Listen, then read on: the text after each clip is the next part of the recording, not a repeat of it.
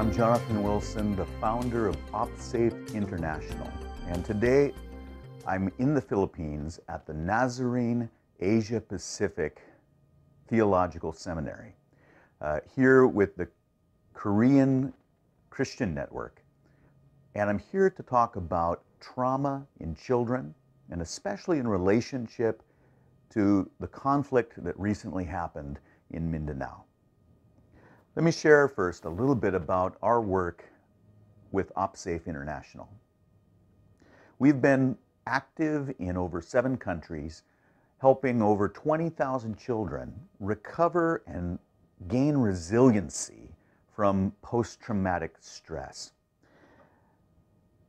We found that after a stressful incident, such as a disaster, a typhoon, earthquake, tsunami, also things like conflict, where people are displaced from their homes and have to live in evacuation centers, that children need more than just food, shelter, and medicine.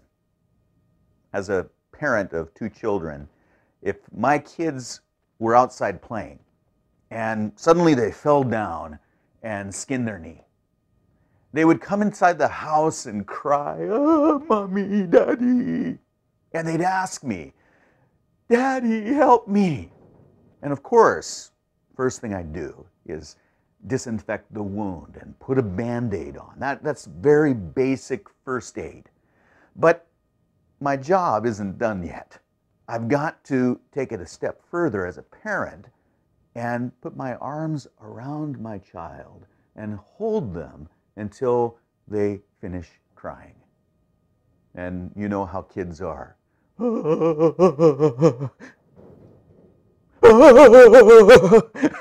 And they need that love, that compassion, that support. They need to know that mommy or daddy is there and they are not alone. So this is our first role as compassionate caregivers, responding to children after a disaster or a crisis. We need to provide food and shelter and medicine and these kinds of basic supports. But we have a job further than that. We're there to give them both help and hope. What kinds of trauma do children experience? Well, there's the everyday kinds of trauma. I fell down and skinned my knee. My friend took my toy. You have all kinds of things that children experience through their lives. And most of these, they will recover from quite well. They will cry for a little bit. They will be comforted, given some wisdom and some direction by their parents, their teachers, their caregivers, and they go through the traumas of life just fine. In fact, they'll end up growing because of the experience and becoming a better person. However, with extreme trauma, many times children can be overwhelmed, and not just children, but their caregivers. Their parents are also experiencing trauma. Their teachers have lost homes or lost family members. And so the natural support system that is around children is broken down. We also find that children, because they're vulnerable, they don't have the ability to fight for themselves or advocate for themselves, are oftentimes preyed upon by people who want to take advantage of them, to exploit them. And so we find that children suffer abuse other than just natural disasters, abuse such as sexual abuse, physical abuse, exploitation. And so we want to be aware of the various kinds of trauma that children face and bring them true help and hope in the midst of that trauma. Now, we've learned a lot about post-traumatic stress and post-traumatic stress disorder, but most of the research has been done in regards to adults. Now, adults have been through military experiences where they've had bombings and have seen terrible things. They come back, and we noticed that they had a difficulty transitioning back into normal life. And this became called PTSD, or post-traumatic stress disorder.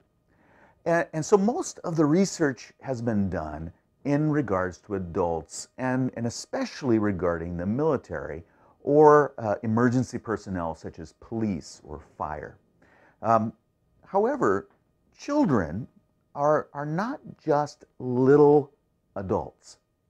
It's a very different thing to minister and help children than to work with an adult who can understand what you're saying more comprehensively and who has greater power to control their own life. With a child, we have to think, how can we enter their world and help them and bring hope to them in a way that is accessible to children? We've discovered that the best way to bring help and hope to children who've been through trauma is emotional first aid, or technically it's referred to as psychological first aid. Now, what is psychological first aid?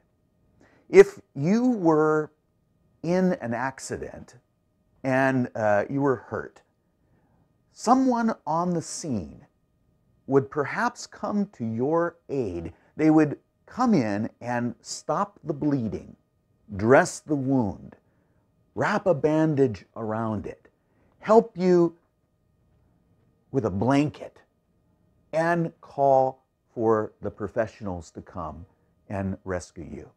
Now, this person might not be a doctor. He might not be a nurse or have any formal training in medicine. And yet, because they understand basic first aid, they're able to save a life. Now, this program of first aid or life-saving training has been conducted by the Red Cross for hundreds of thousands of people who have no medical training and yet are able to stand in the gap at that crucial moment and save a life. So, why can't we do the same thing for the internal trauma that children face?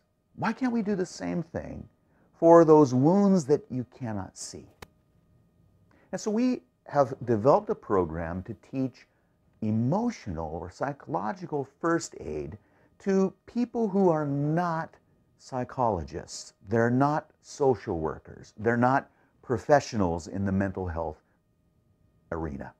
And this is very, very important because many places around the world where we have brought our program are severely deficient in the number of professional mental health workers to the need of children in that area.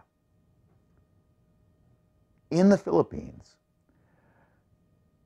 more than 1 million children are exposed to natural disasters every year.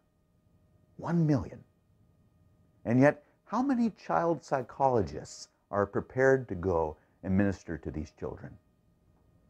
The reality is that there is less than one child psychologist or social worker for 10,000 children. How can one professional mental health practitioner minister to 10,000 children? Well, it's simple, they can't. So we want to prepare non-professionals to stand in the gap, to provide the care that is needed so that the professionals can work with the children who absolutely need professional care. What we've found is that there is a ready group of people who are already skilled at the basic necessary tasks for emotional first aid with children. You see, in our churches, we work with children every week. We have Sunday schools, and we have volunteers who are trained to work with children. And so this becomes an incredible resource for communities that are in the midst of disaster. In the disaster, many things in our community are overwhelmed. We find that schools and hospitals have been flooded by typhoons. We find that government institutions have been attacked. Many of the normal places that we go to find help are no longer functioning.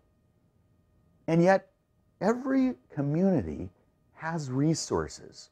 And those resources don't have to come from the outside. They don't have to be brought in from a faraway country or from the capital city. In fact, the resources are right there within their own community. And the church is a powerful resource. And oftentimes, it's overlooked. The church is not only a singular place, but it is a network, or as we say in Christian circles, the body of Christ. So every church is not just standing alone, but we're part of a larger family. And so we go into places where disasters have happened, and we train local Christians to be able to do psychological first aid, to care for the children in their community, and to be able to bring help and hope to those children. Now, trauma can be devastating, and we know that the effects of trauma are long-lasting. We know that children who've been exposed to trauma at a young age are at risk later on in life for using drugs, early pregnancy, being recruited by antisocial groups. Even mental illness and physical illness stem from early childhood trauma. So when a disaster hits a community, it is like a ticking time bomb. In 10 years, the children who are now the youth of that community will be exposed and at risk for a whole slew of problems. But at the same time, trauma can also lead to growth. And we've all heard stories of people who have a very difficult childhood, who have overcome the disadvantages. They've overcome the problems that they were exposed to, and they've made good. They've done well. What's the difference? How come one child ends up in a gang, on drugs, in jail, and another child ends up being successful and overcoming their problems? We found that the main reason is the support around that child. If a child has a mother, a father, a grandparent, a teacher, a church that will come around them and guide them through the difficulties of life, if they know, I am not alone, God has a purpose and a plan for my life, there's hope for the future, there's help available, and most importantly, I'm loved. If they know these things, then their chances of overcoming are significantly improved. We've seen here in the Philippines that communities suffer from generational crisis. That generation after generation, they face poverty and exploitation and drug abuse, violence. The way to break that chain is by caring for our children. As the church, we have the ability to do this. We have the capacity. And what we've done with Operation Save is to develop a tool to help churches reach the children in their community. Let me share a little bit from the Gospel of John. In the Gospel of John, chapter 11, verse 9, it says, "Many of the Jews had joined the women around Martha and Mary to comfort them concerning their brother." Now you know the story. Lazarus had died. And Mary and Martha were mourning their brother, their neighbors, the Jewish rabbis and leaders had come around them to comfort them. Now, the word here to comfort is in Greek paramytheomai. Paramytheomai. And this is a very interesting word because the root para means to come alongside. And this is wonderful. Para, to come alongside. When someone is hurting, when they've experienced a very stressful situation, we come alongside of them. You don't even have to say anything. You just let them know, I'm here with you, brother. I'm here with you, sister. But then the next part of the word paramytheomai is the word myth. And from that we get the word in English, mythology. Mythology, as you know, are meaningful stories. They're good stories, but they're not necessarily true. So they're good sounding words that don't actually have to be correct. And this is a very telling, insightful understanding of comfort given by the religious people. It was a coming alongside of them to tell them nice sounding words that weren't necessarily true. And so they said, oh, there, it's okay. It'll be all right. You'll be fine. It's not that bad. And meanwhile, the person who is being comforted says, but it's not all right. It's not okay. It is bad. I'm not going to get over this. And an anger starts to come up in their hearts, and they say, you know, hey, this isn't right. So often as religious people, we comfort others in this way. We say nice things, but it isn't true. Now, in John chapter 14, verse 16, Jesus told his disciples he was going away, but that he would send another comforter.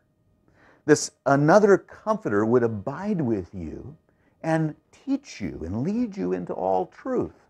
Now, this other comforter in Greek is the word parakletos. Parakletos.